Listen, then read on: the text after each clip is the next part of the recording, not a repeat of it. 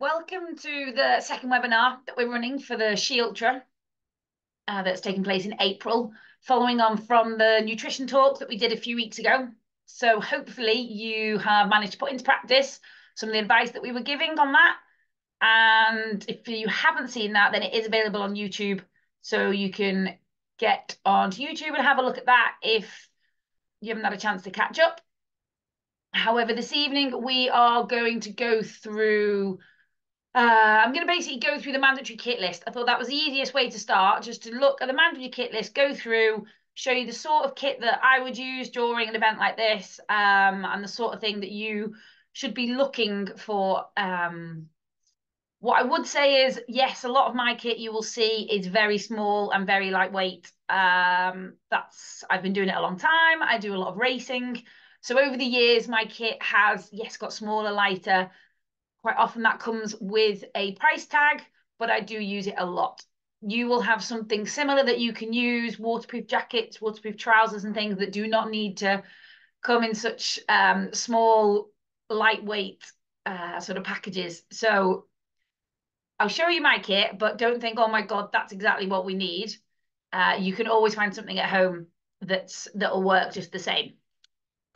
Most of the kit is pretty self-explanatory. And it is all non-negotiable. It's mandatory kit. You must carry it with you at all times. Now, there is some recommended kit that you can add on that we'll get to as well, but the mandatory kit you must have in your run pack, your backpack at all times. Sometimes an event mandatory kit list can feel a little bit over the top. But we all know what Welsh weather was like. If anyone was on the recce with me the other week, then we know exactly what the weather can be like. It can be awful, freezing, and even in the middle of summer, it can be horrendous. And when you're out there all day, you can get really cold and really wet if that weather's bad. So when you're 12 hours in and the heavens are open and it's hailing and raining, you will be very glad that you've got those extra layers, the gloves, the buff, waterproof trousers in your backpack. So do not scrimp on the mandatory kit list. Make sure you carry, excuse me, that mandatory kit. Something that I just want you to know is basically, as you get tired, you get colder because you're not moving as quickly, and it's much easier for your body to get cold. Your body is trying to use the energy elsewhere to try and keep moving. So the energy it doesn't use the energy for is trying to heat itself up. So once you get cold, and as you all know what I mean when I say you're cold to the bone, it's very hard to heat up again once you start fatiguing. So the trick with it is don't get cold in the first place, which I know sounds really simple, but it is, if you're starting to feel cold, go, right, is it because I've got wet gloves on or I don't have any gloves on? Put some gloves on. Put a hat on, put your jacket on, or swap a mid layer if it's soaking wet. It's thinking ahead. So a motto I was given in my very first ultra was quite a way into a very long ultra, but the person I was running with gave me a motto that has stuck with me for wherever we're at, 7 years down the line now, and it is the first rule of camping. And he always said to me, the first rule of camping is never get wet. And the principle is, if it starts raining, get a jacket on. Yes, of course you're gonna get wet, but the point being is it's too easy to think, I can't be bothered. I can't bother getting my jacket out of my bag. I'll be fine. I'll just get wet. If you're only 3 hours into a 14-hour day, you're gonna get wet and cold very quickly. So if it starts raining, get your jacket out and put it on. Because otherwise once you get cold, you'll find it really hard to warm up. So, like I said, we'll go through the mandatory kit list. I'll show you my kit and it'll give you some idea of what you need. So, first on the list is your watch. This is my watch. I've got a Garmin. This will give me the maps. It will tell me time, paces, all the information that I need. There's obviously different watches out there, different levels. This will last a long time, but a lot of the watches now, the battery will see you through. And if you've got a mapping feature on it, then that's great. You can download the GPX to that. What I would say is if you have got a mapping feature on your watch, practice it in training. Don't wait until the event itself and go, oh, my watch can take a GPS. I'll put it on it and then go, I have no idea how to use it. Use it during training, even on routes that you know. So when I first got my watch, because I wanted to learn how to use it, I would plot a GPS around my house in the local area and just follow it and go, oh, I know how to use it. So that would be my recommendation with the watch. Mobile phone, self-explanatory. Portable charger is something like this. So I'll explain my little carrier bag in a minute.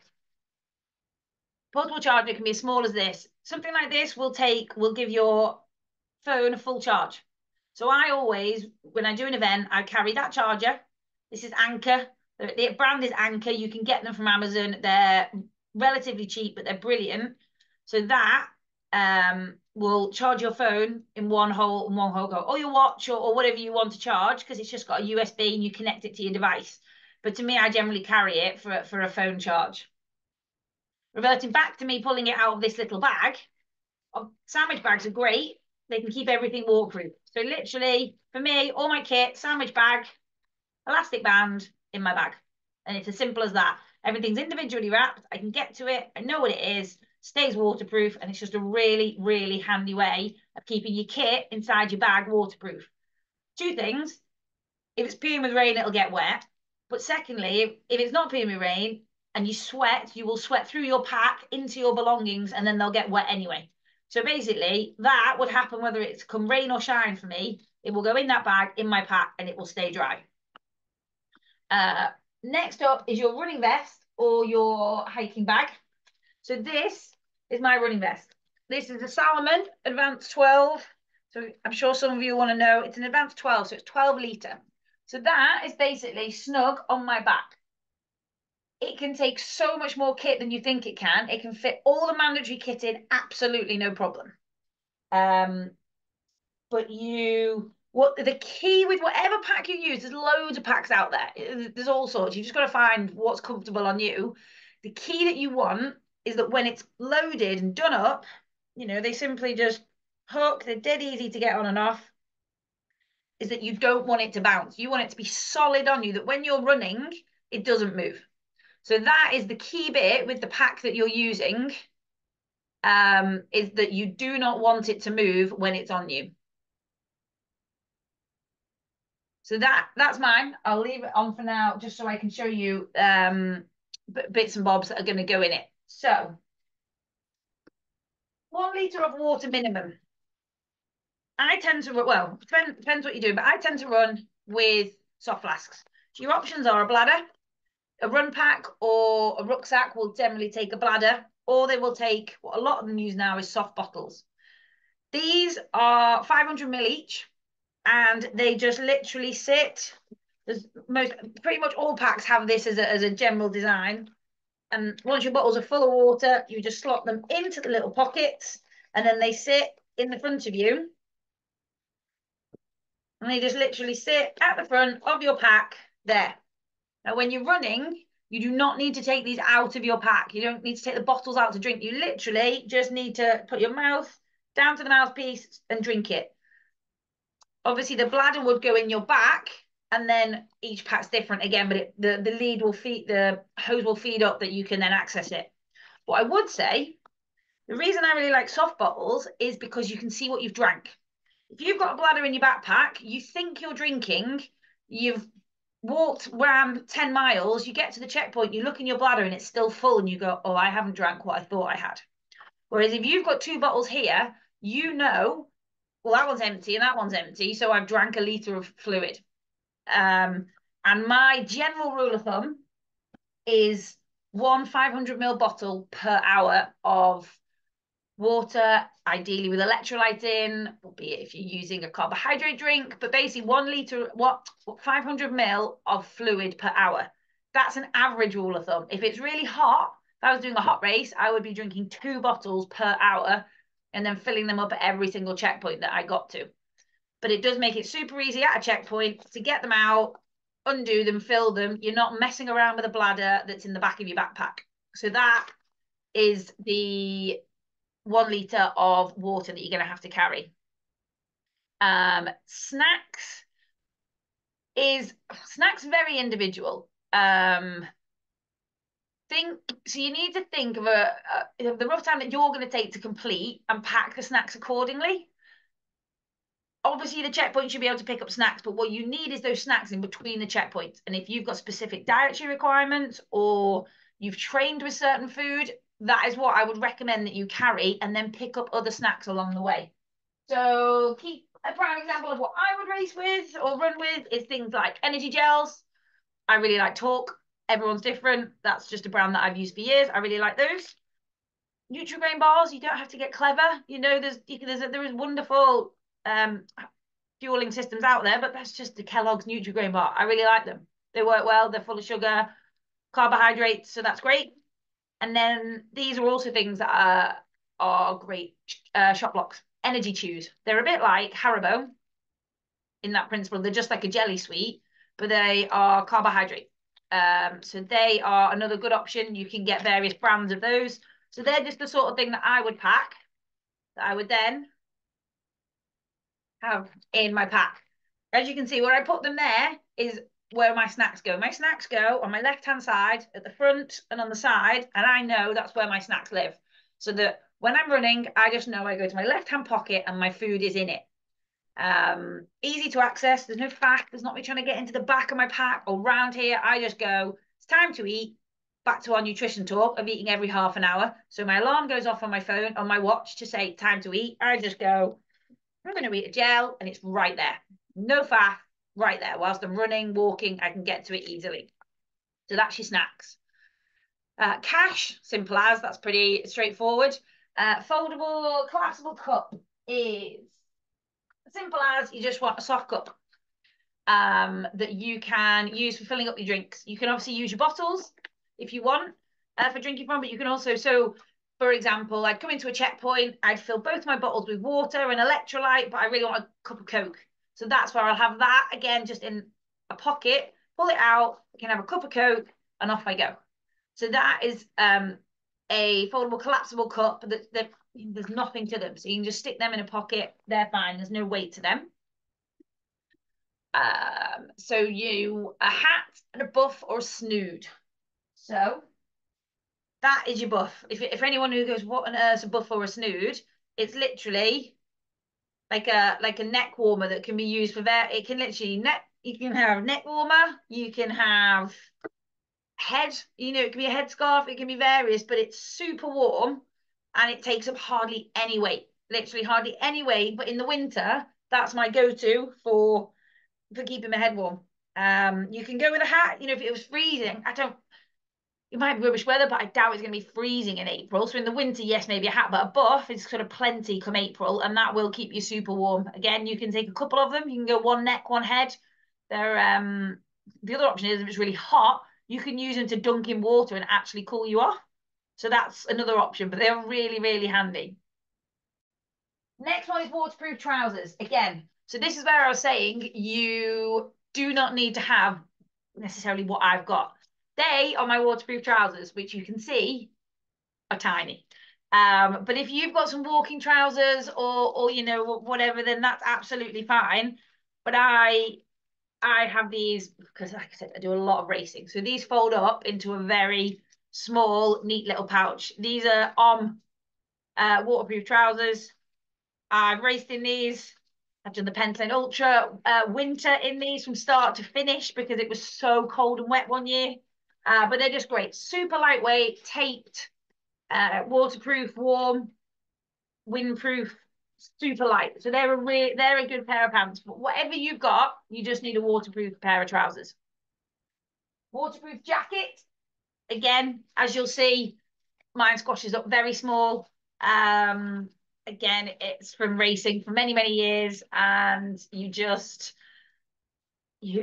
end up with different kit. So this is mine. It's super lightweight. This is a Salomon Shake Dry Gore-Tex jacket. If you've got Gore-Tex is obviously brilliant. So if you can have a Gore-Tex jacket, that's great.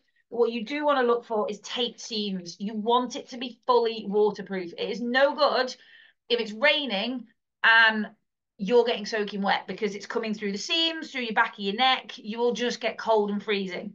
Yes, it will keep the wind off you, but it won't keep you dry. So you do want a good, of all the kit, if you're going to invest in something, invest in your waterproof jacket. The rest of it, you can probably use stuff that's around, that's at home, spare mid-layer, whatever. But your waterproof jacket is literally, well, there's two things that your best friends. One is your unpack, make sure that is fits really well, and the second is your waterproof jacket. They are the two things when it comes to ultras that you want to be really, really good. The next thing is bivy bag. So this is a bivy bag. Obviously, it's not a foil blanket, which you will have seen loads of, and you get given them at the end of marathons and things like this. This is, I'm not going to undo it because once you undo it, I probably can't get it back in the bag. But as you can see, they're not big, they're only small, but they are a full body bivy bag. So if you are in trouble, the truth is a foil blanket's going to do diddly squat because it'll blow away and it won't keep you warm and it's raining and it's windy. Whereas this full body bag, you get inside the bag, you can call an SOS, you get inside your bag, you are waterproof, windproof, put on your spare layers, and you'll be able to stay warm until help comes. So that is why you need to carry a bivy bag. Head torch. So again, I use a silver head torch. Top of my head, I can't tell you what lumen it is. It is a trail runner series. I've had this for a long, long time. I think I've had it about 10 years now, but it's a great piece of kit. But you do want to make sure, but for those that are going to be running into the night, so again, work out your timings. If you're going to be one of those people that are running into the night, walking through the night, you need to invest in a good head torch and look at the battery life on it. So I have different batteries. That's probably one of the smaller ones. I haven't got my big battery to hand, but I have a bigger battery that I know will last me all through the night, whereas this probably lasts me about 3 to 4 hours, whereas I've got a bigger battery that'll last about 9 to 10 hours. But it's quite a sizable head torch, but if you're running into the night, you need something that's got decent visibility, because if you're on tricky terrain, you need to be able to see where your feet are going. You're not running along a road where you can just put your feet one in front of the other. You are on some tricky terrain. So you need a good head torch. And then spare battery is the option. So if it's normal batteries, you just need to take some spare batteries with you. If it's a rechargeable battery, you need to look at getting a second battery for it. Or the other option is a spare head torch. So I often run with my main head torch, and then my spare is literally, again, I've sort of gone minimal with this on weight, but it really is a great piece of kit. Top of my head, I can't remember what it's called, but it is a Petzl head torch, which is just really little, but it's absolutely brilliant as a backup emergency second light there. It's a really good sort of backup head torch. So I have head torch and a spare head torch. You can either go spare batteries or a spare head torch. First aid kit. That is personal to you. That doesn't mean you need to go and buy off the internet one of these suitcase first aid kits that's got everything in it under the sun and a defibrillator and a something else and something else. That is not what you're going to need. You need something that is specific to you. What could you need in the event? So my first aid kit, it's not very big, but in it is quite a lot of stuff. So that's just a correct bandage, obviously with a safety pin. So if I twist my ankle or my knee or anything, I can do that. And in here, as small as it looks, has actually got a lot of stuff in it, but it's sort of about decanting it cleverly. So I've got a little Vaseline, a little chamois cream, a little tape. There's K-tape in there. There's blister plasters. There is antiseptic wipes. There is paracetamol. There is Imodium. There is, what else do I normally have in there? I normally put my 20 quid in there, so that's where I normally have my money. Safety pins, some cotton buds. So that, you don't need to have a massive first aid. That's how small mine is, but it carries everything that I will need. If I start to feel a blister, I can stop, I can address it, etc., etc. So don't think, oh my God, I've got to carry everything. Think what's suitable for you and what might happen to you, and that's what you need to carry. That's first aid kit. So that is your mandatory kit with a spare for mid layer, but that is over to you. That's going to depend on the weather, how cold or dry it's looking, wet, cold, warm. So that spare clothes, spare gloves, spare hats, spare buffs. It's going to depend on the weather forecast, and that you need to keep an eye on. 2 days out, I wouldn't bother. You can look, people look a week before. Well, that's not going to. 2 days out, you need to go right. What is the weather doing on race day, and pack your kit accordingly. Don't pack a load of winter gloves and winter buffs, and then there's going to be a heat wave, or vice versa. You need to look at the weather and pack accordingly.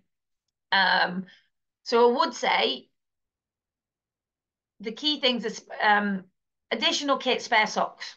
So on that list of additional kit is dry bag, which honestly, sandwich bags with an elastic band is just as good as a dry bag. You don't have to buy expensive bags. Just go to the supermarket, buy some sandwich bags, and just use that. It does exactly the same job.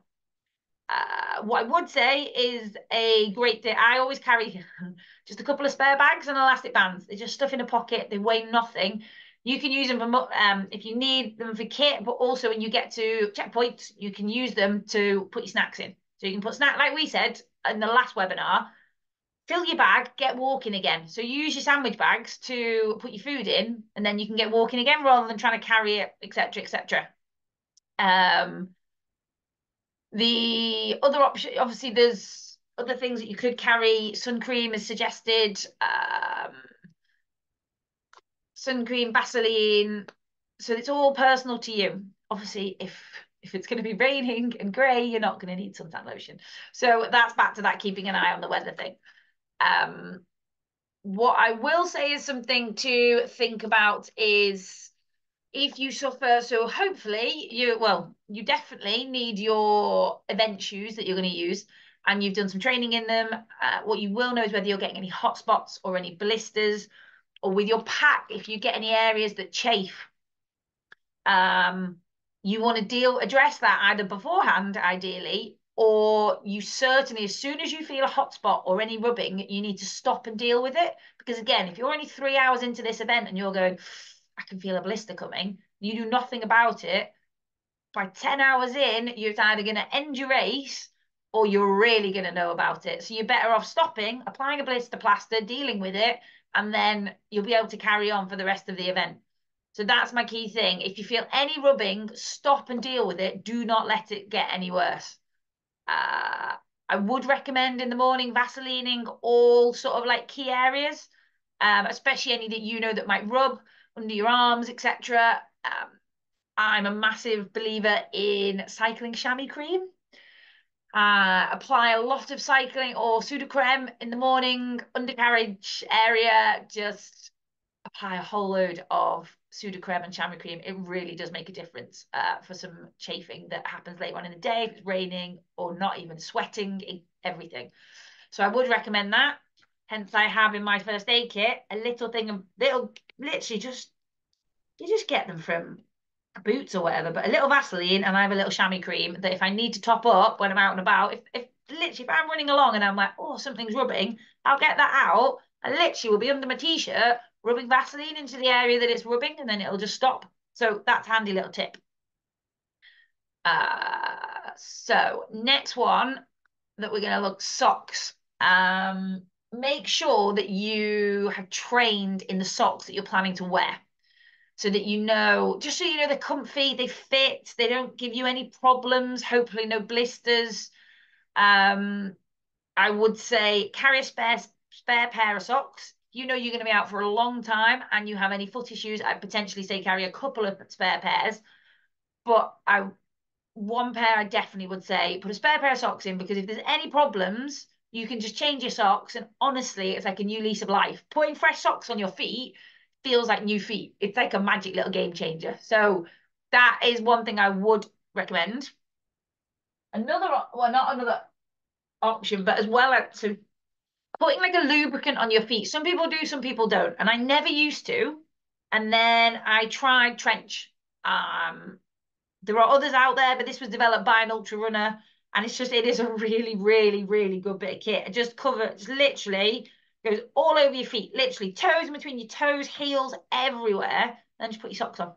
It basically prevents maceration in your feet. I mean, it doesn't prevent it if you're out all day. You can reapply it. You can put it in your pack and you can reapply it. But for me, like I'll put this on at the beginning in the morning before I put my socks on, and that will keep. Well, I did a race on Saturday. I was out for 8 hours, ankle deep bogs for the whole thing, soaking wet. I trenched my feet, and when I took my socks off, they were pretty much looked like when I started. So that is a good little trick. Trench. You can get it online, I think, from the guy who makes it. I don't know, but yeah, it's definitely on a website somewhere. What's next up? Shoes. Sounds simple, but when we did our first recce, people turned up in road shoes. So what I would say is you definitely need a trail shoe. Trail, whether it be a shoe or whether you're planning to walk it and you're in hiking boots, which is great because you'll get the ankle support. But either way, you need a proper trail shoe that has got some proper grip on the bottom, that's not flimsy like a road shoe that'll just collapse. If you hit a rock in a road shoe, you'll feel every dint through the sole of your foot and it will give you no stability. If you hit mud, you will slide. So my point being is you want a proper trail shoe. These just are Salomon Speed Cross. I've used them for years. Really good shoe. You can get them from like Sports Shoes, Sports Direct. I think you can now get Salomon from. But shoes, what I would say, is a very personal preference. It's a bit of trial and error. Yes, take advice from friends if you're going, well, I have no idea where to begin.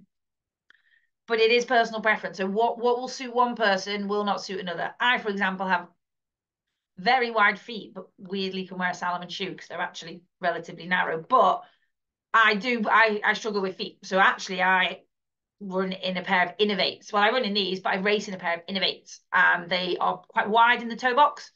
So they really, but that's just me. Someone might have really skinny feet and go, oh my God, my feet flap around in a pair of Innovates. So that would be no good for them. So trainers are personal preference, but you want a good sole. You want it to be not like solid, and it needs to be a trail shoe, not a road shoe. You need the grip and you need the stability of the shoe because you're going to be in it for a long time. So just make sure also that you are comfy in that shoe. That's what I was doing. Okay, so that's shoes. Next up, poles. These are my poles. These are my Lecky poles that I absolutely love. I'll talk about this in a minute. Poles, best you can get is retractable poles. If you have poles that are set, that you can't break up, basically, you are stuck with them. Whereas something like this, you can put away. So I've used these so many times. You can get them in and out so fast.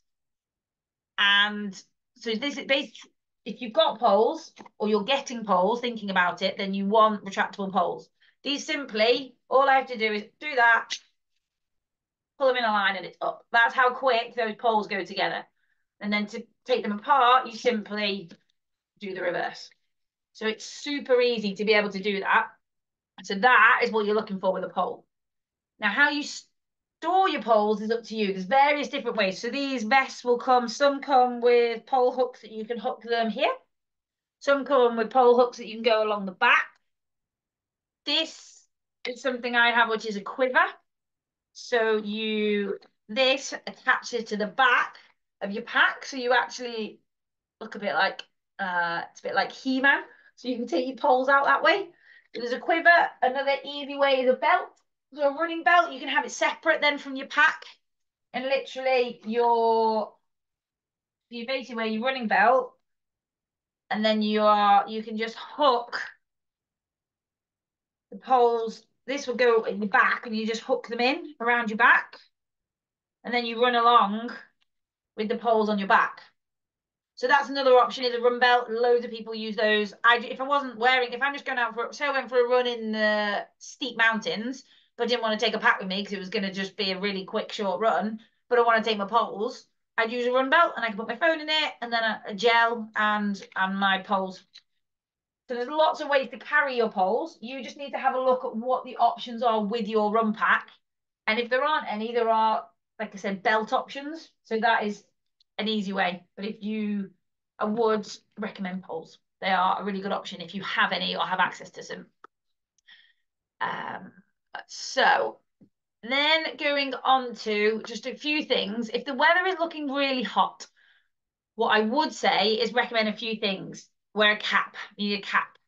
It's going to keep the sun off your face, off your head, and it's great for dunking. If you get, if you're on the beach near the sea, any puddles, any little streams, checkpoints, you can dunk your cap in cold water and pop it on your head, and it'll keep you really cool. So that is one good little trick for hot weather. What I would also say if it's really hot is you want to keep the sun off your neck. That is where heat stroke comes from, which I only learned in the last couple of years, which I didn't know. I always thought it was the sun off your face, but I've learned heat stroke is the sun off the back of your neck. So either you can flip your cap around to have the peak on the back of your neck, or you can wear a buff that would cover your neck. There's some caps come with basically a neck flap.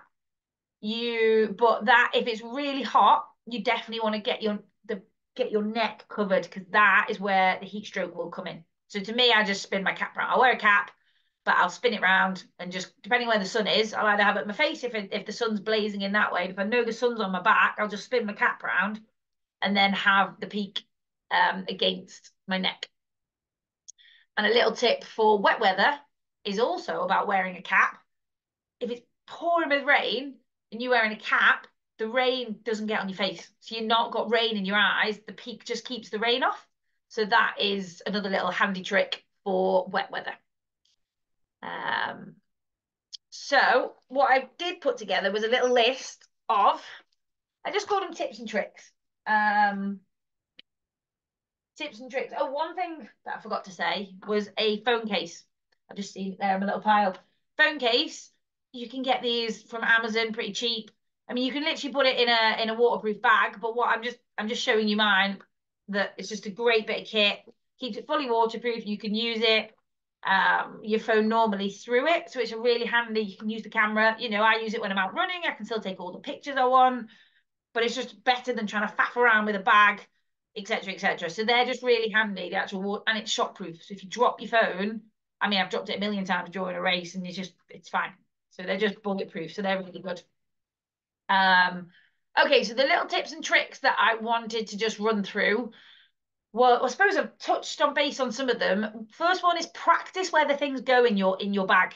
So like I just said, my food is always in my left pocket. My phone is always in my front right pocket.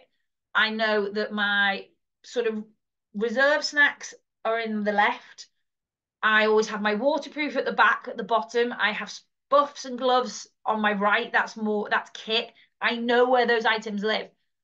In the back is where I will put my first aid kit, my bivy bag, etc.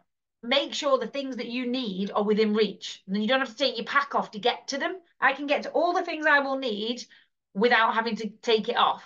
Yes, okay, if I need the bivy bag or I need my first aid kit, I would have to take my pack off. But the likelihood is I don't need it. So I won't have to take my pack. I can refill my water, everything. In a race, I won't take my pack off if I don't have to. So just think when you're packing it, what do you really need and what you're going to use, and what are the things that are there for, should we say, emergency? Put them at the bottom of your bag, and everything that you are going to use, make sure it's easily accessible, because it's back to that thing I was saying about your waterproof. Oh, I can't be bothered getting a sandwich out my bag. It's at the bottom of my bag. If your sandwich is right there, you'll just go, oh, well, I'll happily eat my sandwich because I've only got to do that and get it. Don't be putting all your stuff in the back that you can't get to, because then once you get tired, you just go, oh, I can't be bothered getting it. And that's where you get into a downward spiral, because you won't eat, then you don't drink, then you get cold, or because you didn't think about how you packed your bag in the first place. So again, when you're out training, think about where you're packing stuff and do the same places every time so that you know where it is and it's easily accessible. Touched base on the sandwich bags. That's one of the best little tips I was given when I first started. Put your kit in sandwich bags and then put an elastic band around it. It just keeps it waterproof. Everything's individual. You can just go into your pack and you can see exactly what you need. Don't have a pack just stuffed with loads of things. Put them all neatly in, and it's really easy to see and organize then, and everything stays sweat-proof, waterproof. And if you need to put some dry clothes on, it will be dry. So that's sandwich bags are the key one. What's my last little tip? Oh, checklist. So write a full list of all the kit you need, literally the whole thing, write it out. And then obviously in the week before, you start to make a pile of all your stuff of what you need, but then also do a on the event day checklist, so that when you get up in the morning, you can literally be like, put bottles in, pack, pick up sandwiches from fridge. Like, I can't think of what I will literally have watch. I'll have the things that I need on the race morning that are not yet in my bag go on a list, and I literally check them off. I put my heart rate monitor on. I have got my watch on. I have got my running shoes in the car. I have got all those. So just make sure you have a checklist and you can't get it wrong. So on the morning when you're nervous, it doesn't matter because you've got that checklist. You go, well, no, I've got everything. So it's absolutely fine. So then you can just be calm rather than panicking, going, I've forgotten something. So that's important. And then so my two biggest, well, I said I know that was my last tip, but basically I've saved the two biggest till the end. Number one is practice with your kit bag fully loaded. Use your run pack, your rucksack, whatever you're going to use on event day, put all your kit in it. Put your kit in it and go out on your long training runs with that bag on your back. Because you need to practice with the weight on your back. You need to know if that's going to start rubbing after 2 to 3 hours. You need to train with that bag on your back to get it used to it, or else your back is going to hurt, your shoulders are going to hurt, your back's going to hurt, and it's going to affect you on the day. Whereas if you've trained with it, your body will be strong, it'll be used to it, and it just won't even bat an eyelid that you've got the backpack on all day. And my second thing is along the similar lines, is training the kit that you're going to wear for the event. Don't buy a new top and a new pair of leggings or a new pair of shorts and go, oh, I'll wear those on race day. You don't know that they haven't got a funny little seam that really rubs and chafes, and before you know it, you're bleeding for 12 hours because your seam on your leggings is rubbing. So make sure you've worn all your kit, your shoes, everything. Definitely your shoes, but make sure you've worn all that kit lots so that it's fully worn and you just know it's comfy. You know what works. Try different bits of kit. So on your long runs, test it, try what works for you, and then just go, yeah, I am happy, I am comfy, my pack is comfy. I know that on the day I can run all day and I will be happy with what I've got on me. So they are my two big ones. Practice with your bag fully loaded and training the kit that you're going to wear. So that's pretty much running through the kit. If anyone has got any questions, I know I sort of flew through that and maybe I didn't quite go into the detail of what some of my kit is, because you might go, oh, that looks like a great piece of kit. Fire some questions across either to Huw or to me direct, and I'll answer any that I can. But like I said, most of you will have what you need at home. It doesn't have to be the kit that I've got here. This is just what I use to race with. But I've developed this over many years, so I know that I like certain things because I've just used it for years and years. But yeah, happy to talk anyone through any kit or ideas, if they want to look at polls, what polls to get, etc., etc. So happy to do that. Just fire across any questions. But hopefully that has ran you through the kit list and given you just a better idea of what you need, how to pack your bag, etc. So yeah, hopefully that has helped. All right, guys, thanks very much. See you later.